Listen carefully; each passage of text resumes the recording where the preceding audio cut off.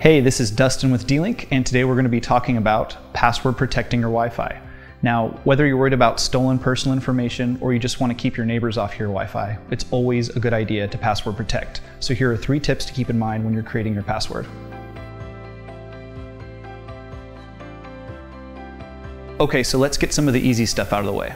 You never want to make your password or anything too easy like QWERTY or ABC123. What you're aiming for is a password that's around 8 characters long and includes both upper and lowercase letters. And remember to never include any personal information.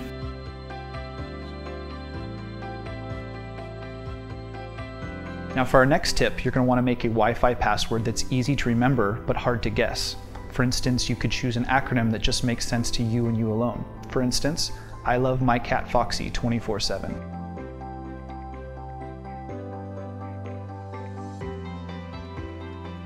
Now for our final tip, we recommend that you change your Wi-Fi password often.